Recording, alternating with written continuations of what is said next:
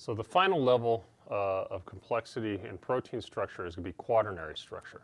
So quaternary structure can only occur when there's more than one polypeptide, right? So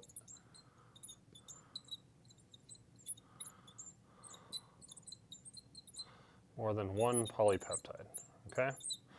So, for instance,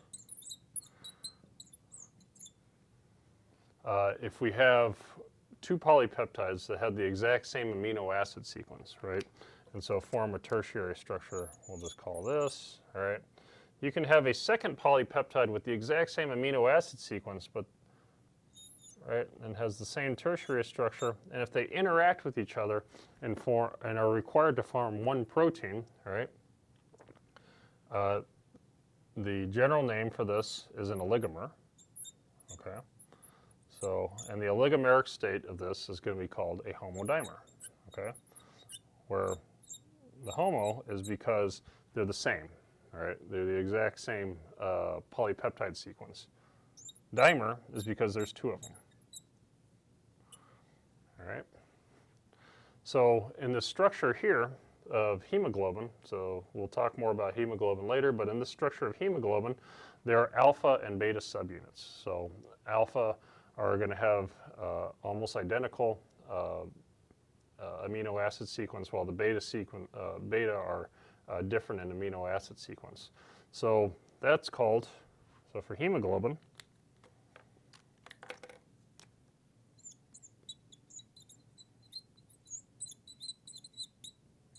we call that an alpha 2, beta 2, right? And then that's a heterotetramer, because not all of the polypeptide sequences are identical, and there are 4 subunits, okay? So each of these polypeptide chains we call a subunit. So here's, for instance, in our previous example, here's one subunit, one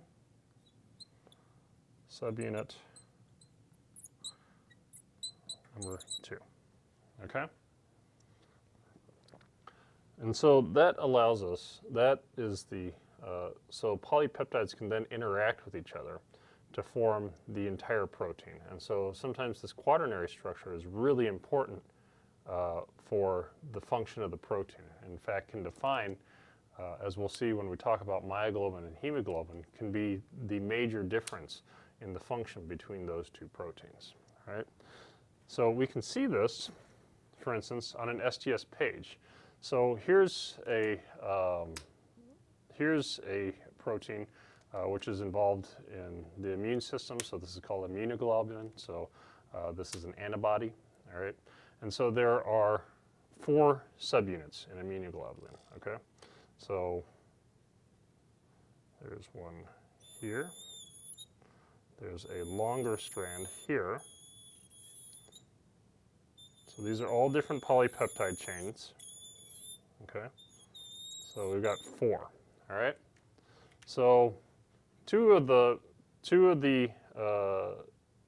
shorter subunits, okay, are identical, or have the same amino acid sequence, and the 2 longer have the same amino acid sequence. So just like hemoglobin, well, we can refer this as a alpha 2 beta 2 heterotetramer, okay?